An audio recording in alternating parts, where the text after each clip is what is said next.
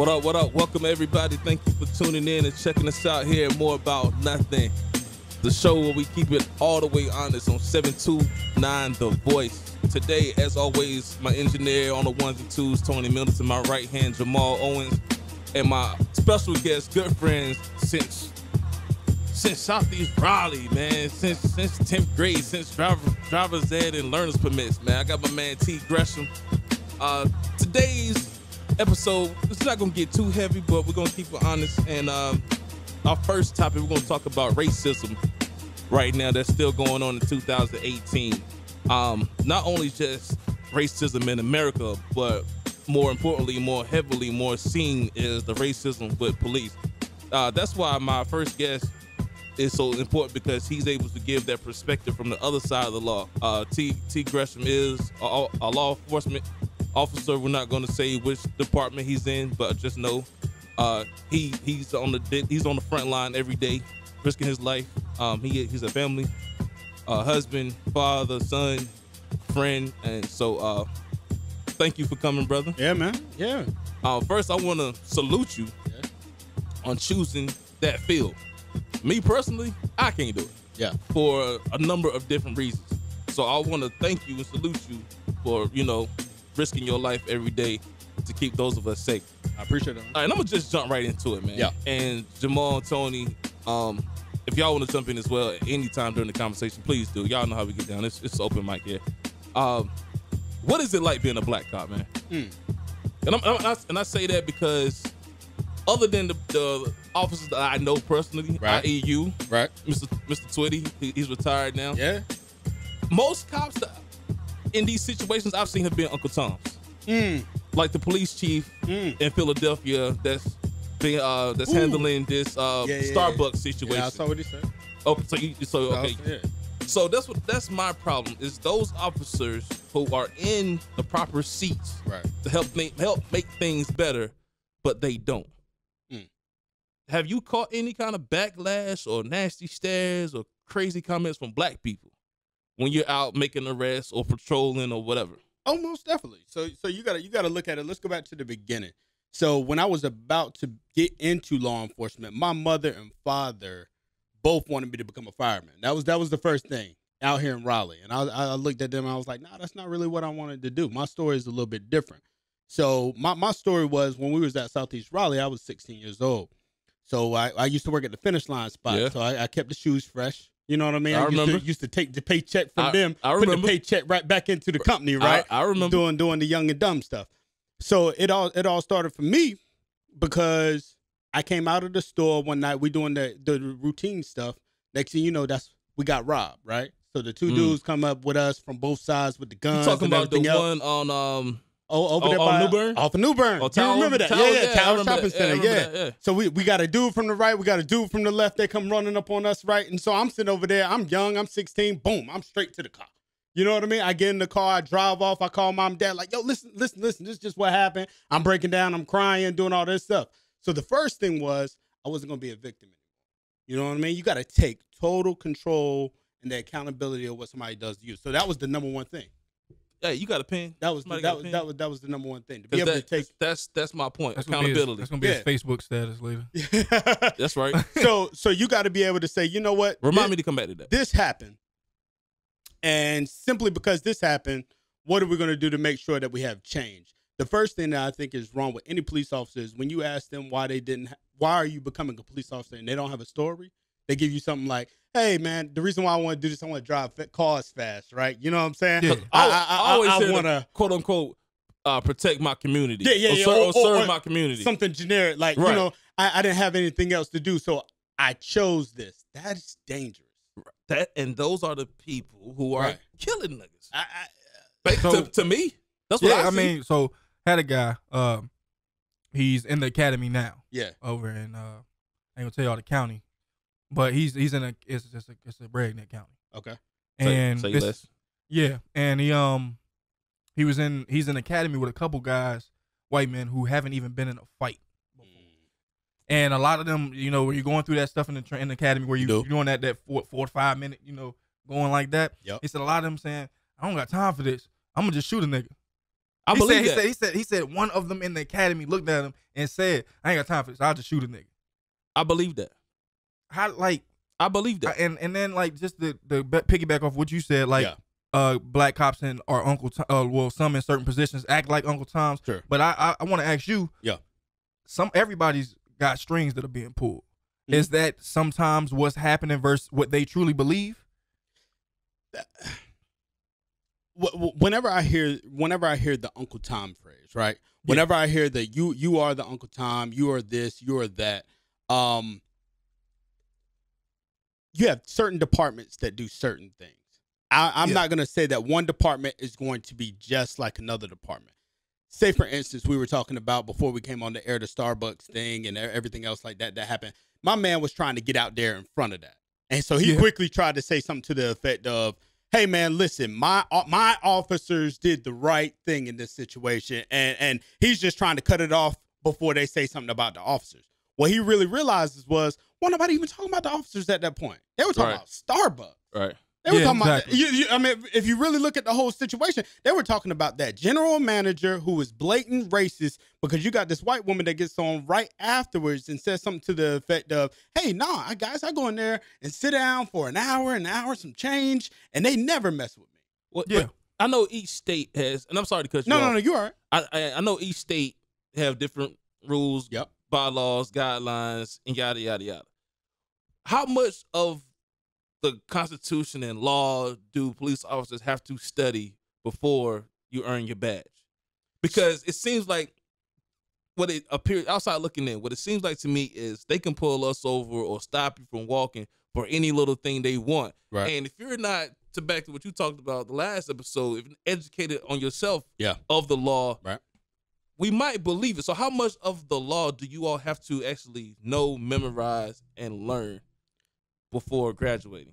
So the law in itself, so you have arrest, search, and seizure, you have the Constitution, so you have the first through maybe about the sixth that a lot of people are just going to go hot and heavy on whenever you're in basic law enforcement training. Once you get out, you go through your intermediate, and then you also get your advanced. So that's with more training. So to get your basic law enforcement training is about 600 to 650 hours in the state of North Carolina. Now that could be pushed up a little bit more, and that when I say push up a little bit more, that depends on the agency in which you're getting it from.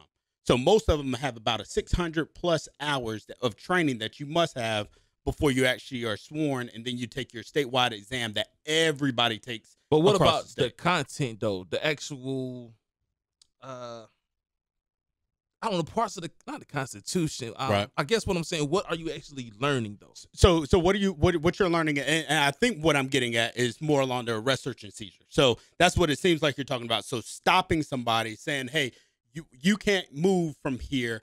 Let me dive deeper into whatever the situation is, whether it's a reasonable suspicion stop, probable cause stop, or whatever the case may be. Is that what I'm getting? So essentially, that's arrest, search, and seizure. That is a large portion class, just like report writing or anything else. It's a large portion research class. And seizure? Arrest, search, and seizure. So that portion of the class might be about almost 100 hours by itself. So there's a lot of content focused on that. And then not only is it just the class for arrest, search, and seizure where you actually learn the class part, you go out and you learn the practical portion as well. Okay. Yep. The reason why I asked that, because I know Philadelphia is obviously different from, Pennsylvania is different from North Carolina. Sure. What I'm saying is, if I'm that police commissioner of Philadelphia, no, the officers, they weren't aggressive. Right. Which I was surprised at. So I do applaud them for, remaining some level of professionalism. Mm-hmm. But at the same time, I'm going to say, why did you arrest these guys when they did nothing wrong? They're just waiting for their friend. Right. That's my question. That's actually a very good question. So now I will give it to the police commissioner. He said one thing that I do agree with, and that thing that I agree with when he said it out there is, you called the law enforcement for a service. Right. Okay. Essentially, we are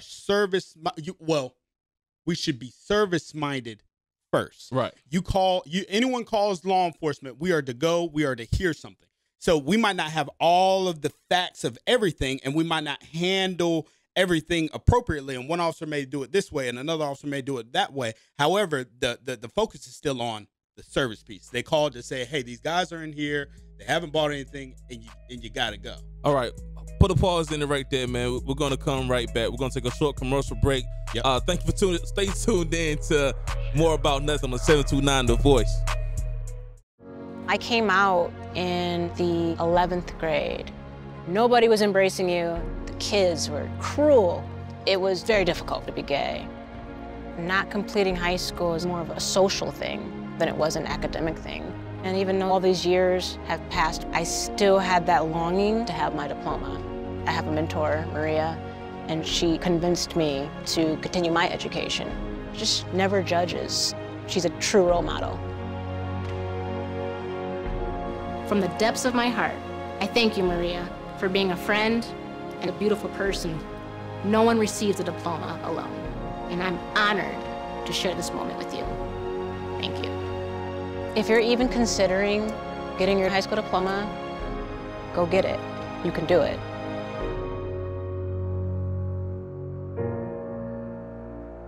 Find free adult education classes near you at finishyourdiploma.org.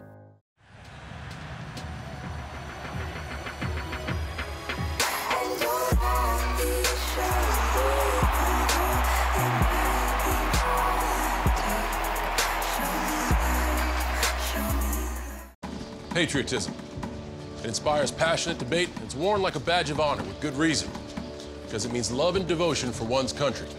But what really makes up this country of ours? It's the people. To love America is to love all Americans. This year, patriotism shouldn't just be about pride of country. It should be about love. Love beyond age, sexuality, disability, race, religion, and other labels. Because love has no labels. Welcome back to More About Nothing. Thank you for tuning in to 729 The Voice. Before we went to break, in our first segment, we were talking about racism and police, and I want to pick right back up where we left off. We were talking about how the officers actually did not do anything aggressive, and they were professional somewhat. But my question to you is, and like I said, I know Pennsylvania is different than North Carolina, but if those guys were not actually breaking any law, why were they arrested? Because what did they do that resulted for them getting handcuffs put on? If they weren't harming anybody, they weren't. I guess that you could say loitering maybe, but they weren't disrupting the peace. They were bothering no customers. They weren't stealing. They were just sitting down waiting. Two, I believe, I think everybody's seen the video here. There was a white guy in a vest. I think that was the guy they were waiting for. Yeah. And he kept saying, "Why are you arresting them? They were waiting on me. What did they do?" Yep. So let me associate that quickly to what's going on right here in Raleigh, right? So Moral Mondays, y'all remember those? Yeah. So look at Moral Mondays. When the people went into the legislative building, it's the same as that thing. And They weren't doing anything, and they arrested everybody. So it's simply, whenever you go into something like that and you say, hey, why are you here? They're telling you that you have to leave.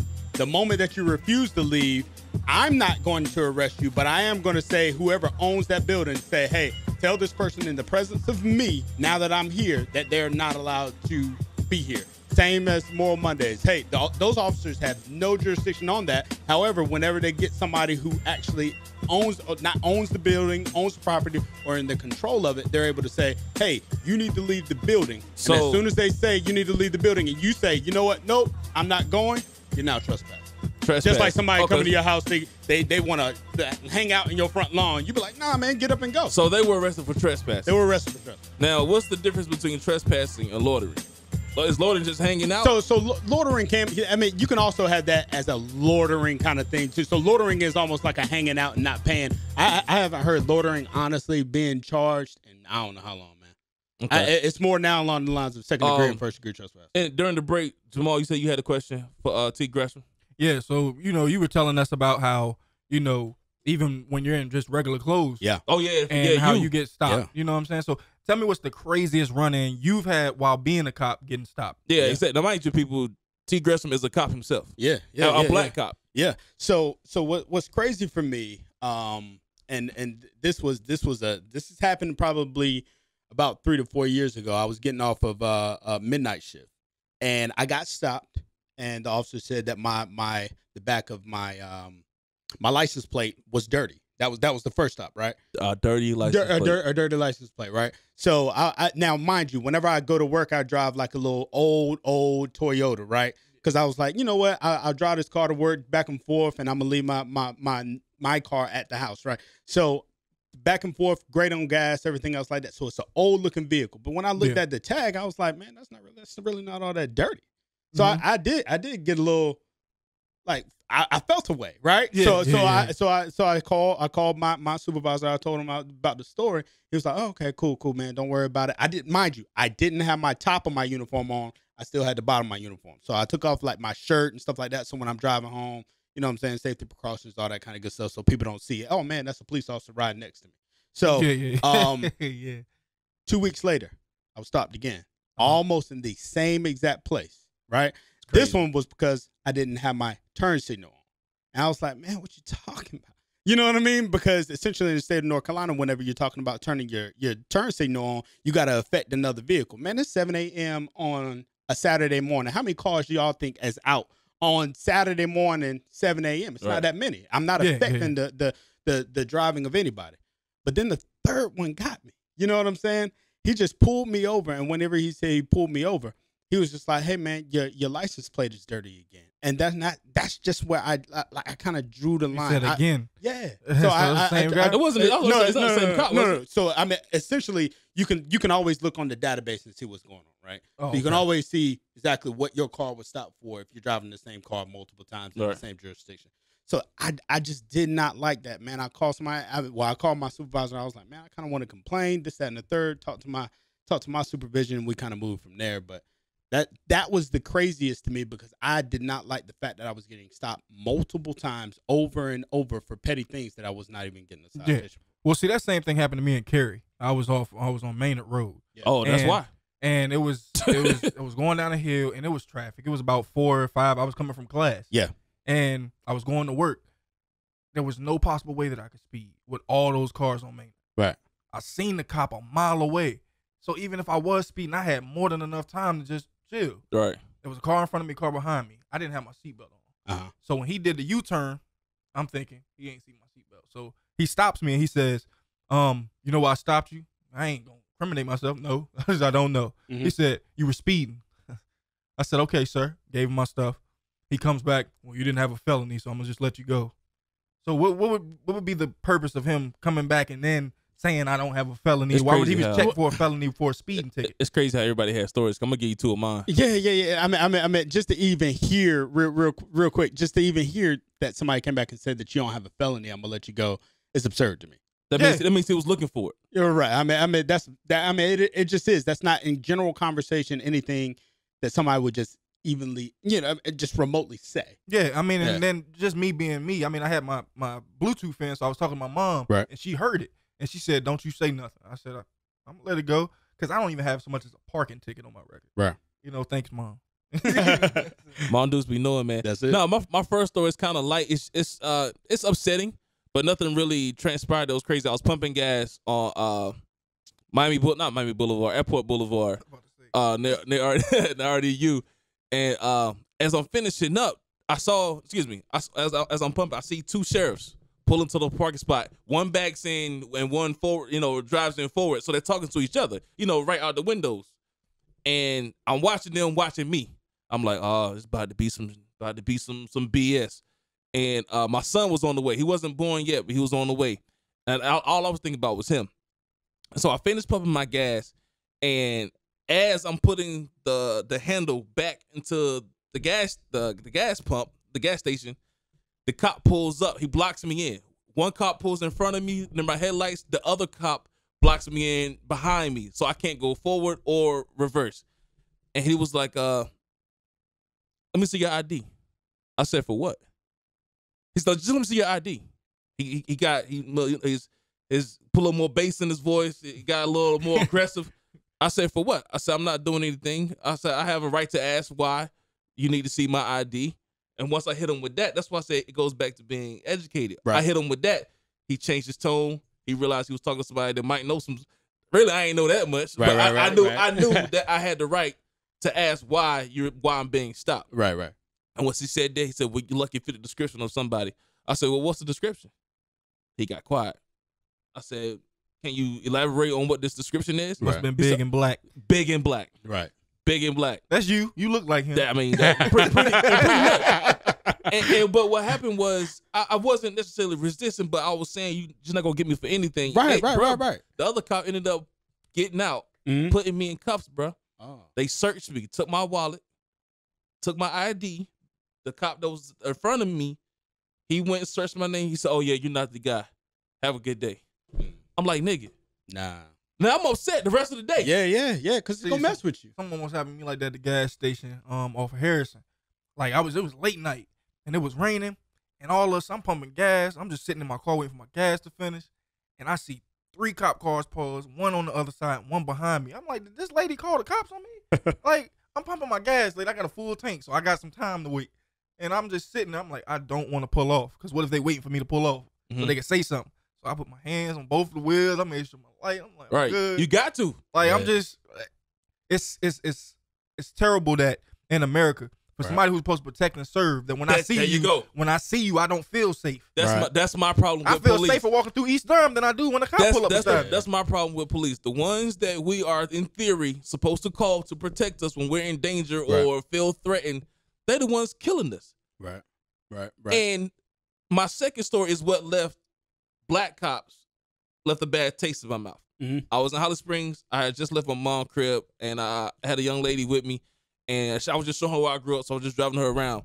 She's like, go down here. I'm like, nah. I said, we need to get back. So my instincts was like, nah, we need to get back to Raleigh. You know what I mean? She's like, let's go down here. So I showed her, my cousin's house, just showing her around. So I bust a U-turn in the graveyard. My family owns that graveyard. Like, when we die, that's where we go. Right. You know what I mean? Everybody does. That's where we go. So I was just showing her with my grandparents, all my uncles, yada, yada, yada. So we leaving. And I seen the cop in my distance when I pulled into the graveyard. I seen him sitting there. Because he passed by me. So I saw him pull over, and I saw him see me go into the graveyard. So he waited for me to come back out. Right. I come out, he pulls me from my headlight. This is where it gets crazy. Black cop, I'm thinking, all right, cool. He know what's going on with black folk. You know what I mean? I'm like, I'm all right. I'm like, we safe. We ain't got nothing to worry about. Right. He was like, pulled you for your headlight. I said, yeah, I know it's out. I said, man, I'm having wiring issues. I said, it's not the bulb. I'm having electrical problems. I said, we're trying to get it fixed. He said, okay, cool. You got any guns in the car? I'm like, bro, you was talking about my headlight. I mean, that's what I said to myself. I paused. Right.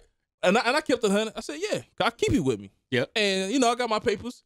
And he was like, well, where is it? I said, it's under the seat. I said, I had my hands, I had one hand on the steering wheel, one hand leaning out the door. I was like, man, just don't get jumpy. I said, it's under my seat. I said, it is loaded. Bro asked me to get out. He took me out of the chamber, took the clip out. He said, stand right here. He went, checked to make sure it wasn't stolen, had no bodies on it, nothing like that. Right. Everything was cool. Mm-hmm. This is where black cops have disdained me. All right. He was cool until his partner showed up. When his partner showed up, that's when he turned up. Okay. Pulled me over, searched me again. I'm like, bro, you already got my gun. I ain't got no drugs and you smell that. I said, bro, you see my son in the back seat? Yeah. So he pulled me over, got my hands on the trunk, spread, patting me down. His partner shows up. It's a little white girl. Yeah. They both talking to me crazy.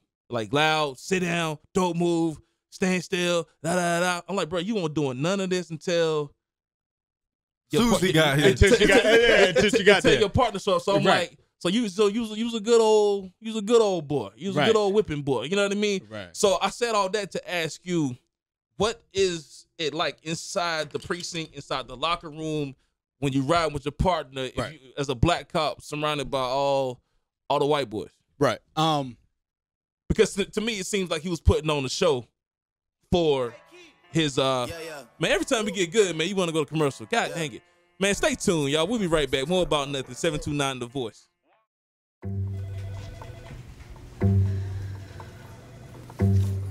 Please have a seat. I'll be honest. Your resume, not what I'm used to. I know. Okay, so what would you bring to my company? What do you need? I need a hard worker. Good. I've got 2 part-time jobs and to help my parents pay the bills. I need problem-solving skills.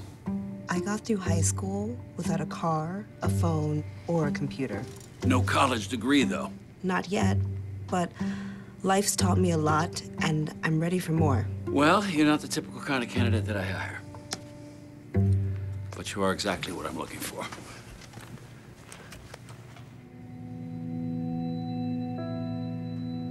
Your company could be missing out on the candidates it needs most. Learn how to find, cultivate, and train a great pool of untapped talent at gradsoflife.org. The first time I met Morris, the door flew open and I got this larger-than-life personality talking at the top of his lungs. Hey, how you doing today? Oh, man. Oh, I totally forgot. Hold on, let me get this for you. Oh. Just had a magnetic energy. So I thought, all right, we're definitely gonna be friends. Drop off a warm meal and get more than you expect. Volunteer at americaletsdolunch.org.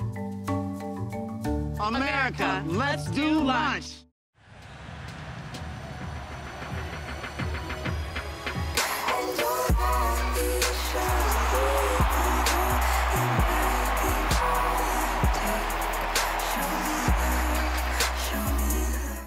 Looks like a bad dude. Hey, what's up, man? Welcome back, man. We are working right now. More about nothing on 729thevoice.com. Make sure you download it, stream it, listen. Hey, man, today's been a great episode, man. Again, real quick, man, I want to say thanks to T. Gresham for coming in, man. You've been giving us some great information. Yes, sir. Before we went to the break, and we're gonna try to wrap up this topic here, man, because it's just getting me hot all over again. I don't like being upset about nothing. But we were talking about what I'm getting at is what is it like being a black cop around a lot of white guys? So this, like I said, this is outside looking in, man. Right. And I don't want to sound racist because I'm not. I mean, I like some white people. Right. I don't trust most, but I like some. You know what I mean? I'm gonna keep it 100 on the show, man. Yeah, you got to. But when I look at the RPD, every time I'm in the precinct or riding in the car, I see a lot more white cops than black. So I'm assuming that there are few. Right. So what is it like being part of the few? Do you hear those slick comments? No. Not to your face, though. No. I don't hear any slick comments. I think for me, if I was to hear any of those slick comments, I mean, we definitely got to talk about them. We definitely got to address them. But to say, just for me, just a black person, just in an all-white kind of almost majority kind of field, it's just like anything else. I mean, we've always been a minority in anything that we do, whether that be high school or any other kind of school that we went into. We're always been like that. You know what I mean? Unless you went to a HBCU, you ain't never been the majority of nothing. So yeah, that's true. I look at it from that lens. But going back to your question before we went on the break, my thing is for that brother to do you like that. Now I don't know the whole situation. I won't speak on the whole situation. But my thing is purpose has got to guide you. So my thing is you can't switch up once somebody gets there. That's what pissed me off. He switched up. Yeah, you can't switch up. My thing is my rapport, the way I treat you, the way I act, the way I do anything needs to be consistent from the beginning to the end. Right. Because that's your purpose. And that's my purpose. And right? It was on a late night too. Yeah, that's what I tell my son. It was like 1 a.m. But even if it's 1 a.m. and I can understand 1 a.m. something like that, you might have a more heightened sense of awareness. Okay. That's natural. That's natural. I would too.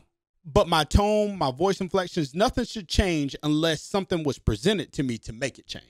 And how your story is told to me, and I know you very well, I know nothing happened in that story. So I don't understand the change once somebody else just got on scene. I don't see the cause of need for that, but that's just me. I'm gonna wrap up this segment. Anything real quick you want to add, or any more questions real quick? No, just like what you're saying though about purpose. Like anything you do, you have to do it with purpose. I tell my sons that all the time. Yeah, anything done without purpose is unnecessary. Right. It is. And this is gonna be my last question on this subject. Accountability. Here's my main disdain or affliction or whatever you want to call it towards police is I always hear the phrase, "Oh, well, there are some good cops." I'm not saying there isn't. Right. I'm saying every time a mistake is made, especially a murder on a black person, the police chiefs, fellow officers, you never hear nobody step up and say, "You know what? Yeah, we messed up. That was our bad." They always try to spin it off, because I work in the media, and I hate this sometimes about my job, what I do. Right. They always spin it to make it seem like it's the victim's fault he was murdered.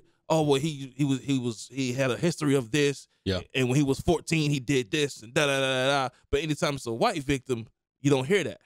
So my thing is, why is there no accountability? Why is it that police are held on a high pedestal that they do no wrong, when it's clearly they're the ones that are inflicting trauma for the survivors, heartache for mothers who are grieving. These are murders. Somebody has to put their child, their son, their brother, their cousin in the ground. Yeah. So why is there no accountability, especially from commissioners? So I look at it this way: when you're talking about accountability, I look at it from the perspective of, I love my profession. Absolutely love my profession. There's a calling on my life to be exactly doing what I'm doing. There's a calling for me to be here right now with you people to talk God about our this. steps. Most definitely. all day, right? But it needs reform. And until that reform comes, these changes aren't going to be made. Okay, so how do we get that reform? And that's through these talks, that's through these conversations, that's through keeping this message going forward, that's through reaching out like yourselves, being able to reach out, having me come on this show and collectively talking about it, making sure that your vote matters, making sure that people matter. We ain't gonna talk about that. We're going to talk about we did that legislation. We're going to be talking about a whole lot of different stuff, because you've got to make sure that you put the right people in office. All this gerrymandering, you know what I mean? Right. Moving the lines. Nah, we got to make sure that those things happen. But that goes to my point. We finally got a brother, quote unquote, a brother sitting in the seat as the head of a precinct, and he's still shucking and jiving and tap dancing. So there can be no reform as long as you have those kind of people sitting in the seats. And it's tough. I would never say that reform will come easy.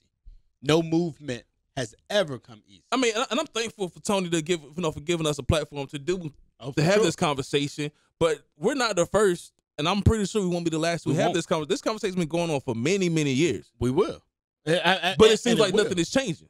So at when do we stop being Dr. King and start being Malcolm X? Well, I will say that Martin Luther King did a whole lot, though. Oh, he did. I'm not saying. He's still. Yeah, don't take it that way. Of course.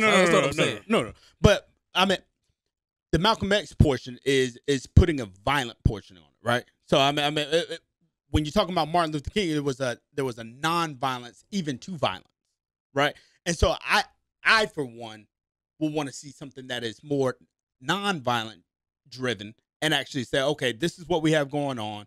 These are the talks that we have. If every single community did exactly what we're doing now, getting out in the community, doing barbershop raps, being able to come on the radio such as this and have a platform, I'm not going to say 100%. I know that it's going to change, but the conversation has to happen, not only right here in Raleigh, North Carolina. It needs to happen in Tulsa. It needs to happen in Oklahoma. It needs to happen everywhere. And until that happens on a consistent basis, until where you hold your chiefs of police in the communities in which you live in accountable and make them come to some of this stuff, you won't see it. I don't know, man, because dude got popped on State Street. Was it last year, 2 years ago? Yeah. Raleigh Police Department. And we had a black female commissioner. She didn't step up to the plate either. I was pissed. I was mad at her. But we're gonna move on, man. Great conversation. Yes, sir. I think we were able to handle and discuss a lot, and hopefully y'all learned something. But we're gonna move on. I got a segment in my show called, and now, excuse the title, but it's called "Really, Nigga." This is where something that crazy happens across in the world. What's your take on this Waffle House shooting? Now, is this kid a victim? No, but they're saying he might have mental issues. But when a black person, I agree. You know what I mean? Yeah, no. There's always an excuse for the white, the individual that's involved, Dylan Roof. Yeah, they took this the Burger King after he killed 9 people. My man got popped in California for holding a cell phone. So what do we do about that as far as being able to access AR-15s? Man, every time the conversation get good, we'll go to commercial. But stay tuned. We'll be right back. More about nothing. 729thevoice.com. I was physically at school, but my mind wasn't at school. I had problems at home. That's when I met Narnese. She started helping me a little bit, like, Nia, I don't know what you're doing, but your future is more important. She's my strength. It takes a village to help somebody get their diploma. It changes your whole life. Find free adult education classes near you at finishyourdiploma.org.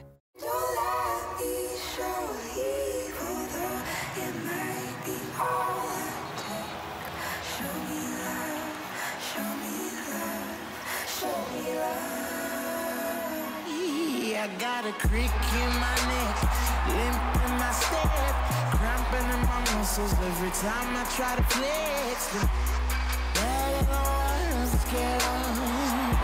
It's very sad all that I could do was remember you. You know I usually say no, but if you throw me love, I'll throw you some more.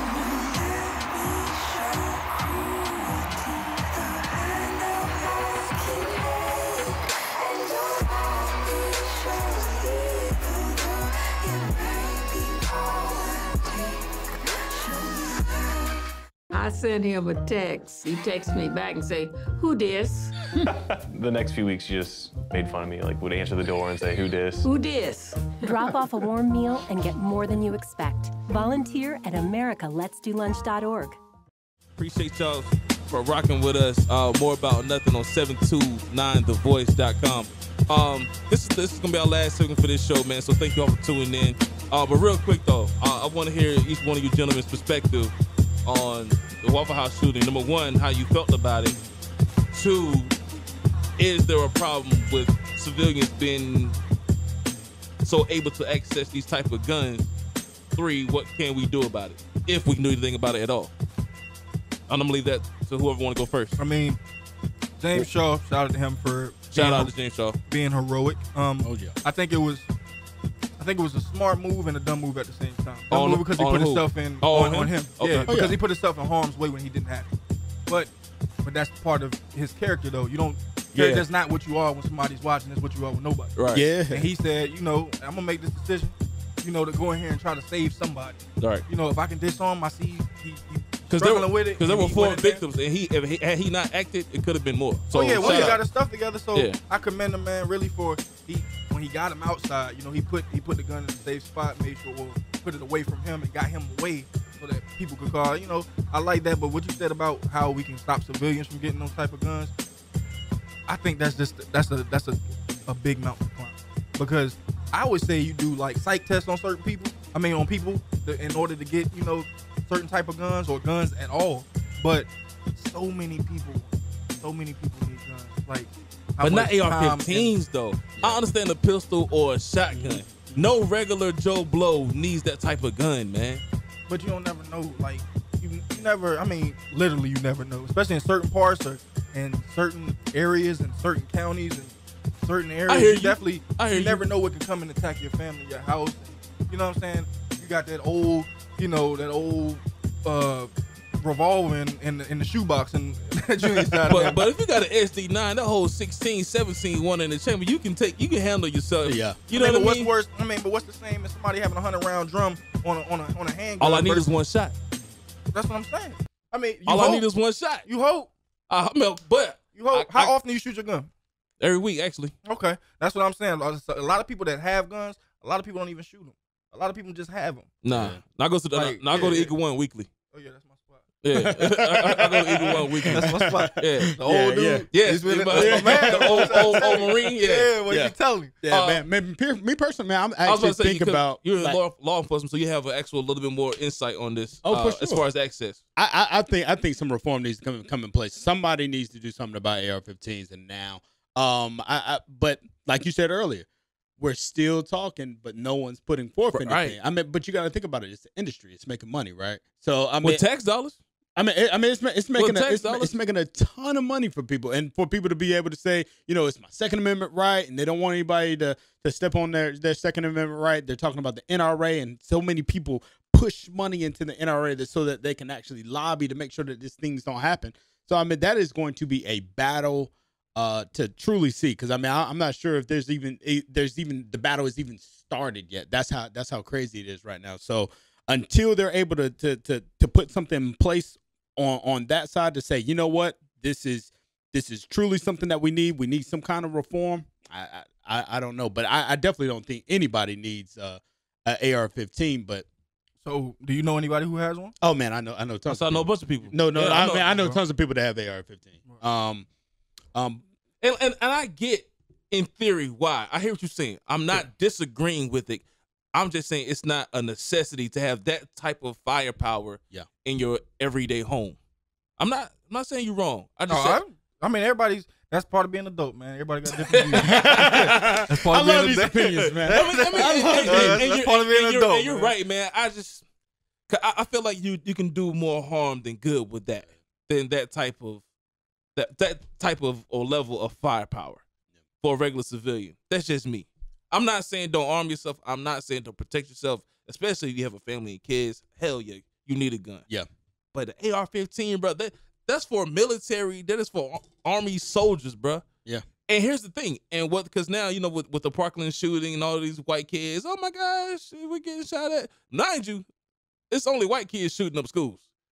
That's because we ain't going. Cause you know what? Our mama beat our ass. Our mama beat our ass. That's what that was. These kids finally they got hit with their first hardship in life. Somebody told them no, and that they don't know what to do. But I said all that to say, because I think what one of the suggestions was, as far as the reform you were talking about, was to you can't get guns until you're 21. Cool. This dude was 29. And did he look mentally disabled when he got the gun? Because now they saying he has mental issues. They're trying to excuse what he did. So I'm always leery whenever somebody says mental issues and they didn't even find the guy and they were like, clearly he's still has mental issues, issues, quote unquote, at large. No, I think they got him. They got him. Yeah, they got him today. Okay. But my thing is, like, earlier whenever they were talking about it, when he first ran off into the woods. And I was kind of with you on that. And the homo, he was ass naked. Yeah, he did. I mean, he came. Yeah, he had nothing but a jacket on when he went in the Waffle House. It's crazy. We're trying to get the Samuel Jackson from Coming to America. Pretty much, nothing but a trench coat, blasted, plop, plop. That's crazy. But that's my problem with this quote unquote America. That's racism so long ago. I love black people. I got black friends. Right. Just a note out there, please. You know what I mean? That is just as racist as saying I have a black friend as being racist. Like, I think that's so who are you trying to make believe that you're not racist? Me or yourself? Right. It's like, I'm not racist. I got 2 black friends. You're 85. You got 2 black friends? I don't know. Here's my thing, man. I don't dislike white people. I actually love, like I said, I love a few, man. Love everybody. It's just hard to trust some of them. That's my thing, man. I ain't even gonna hold you. It's hard to trust some of us, man. That's true. You can't trust. You're right. Sometimes I don't even trust myself. But it's like, you know what? But at the end of the day, man, if something going down and I got 2 people to rock with me, hey, bro, what's up? Yeah, you know what I mean. I'm going to Wakanda every time. Every time. I hear you, but I'm depending on, like, bro, if I got this dude I just know ain't like that, but I got Tommy over here that I know gonna come through, verse and gonna hold it down. I'm like, look, man. I called Tyrone and Tyrone ain't picking up. He ain't coming. Look, bro, I ran out of gas. You still need me? I mean, look, bro, Tommy, come on. Teach his own, man. Teach his own. It's just different experience, different places. It depends on the person. Like, if it's you or Tone or my man right here, then yeah, I'm rocking with y'all every time. But if it's somebody I just met versus somebody I know for a long time, you get what I was saying for the sake of the conversation, man. Yeah. I mean, and I think my situation, I'm a little more sensitive to racism because I grew up Harney County. I don't know if y'all know about Harney County, but it's redneck central up in there. Oh yeah, I know those clean streets of Holly Springs. but I'm just saying, growing up as a kid, I've heard the N-word. I've heard boy. I've seen, dudes talking to my aunt crazy. But I'm like 8, 9, you know what I'm saying? Yeah. But that stuff impacts you as a kid. And when you're that young and you see something not traumatic, but something that, it rattles your cage when you're a kid because I go to school. I don't have those problems with my white buddies. Right. But I see an adult talking like that. I'm like, oh, okay, nah, it's something different. Yep. But man, we about to wrap it up, man. We about to get up out of here, man. T. Gresham, man, I thank you for taking the time out of your schedule, man. I appreciate for coming you having sitting me. in with us. Jamal, my right hand as always. You all ready? T. Middleton, man, thank you, brother. I'm gonna do it every episode, man, to say thank you for giving us a chance to rock out, man. You are listening to 729 The Voice. Download it, stream it. More about nothing. I'm PJ Colvin, T. Gresham, Jamal Owens, Tony Middleton. We out.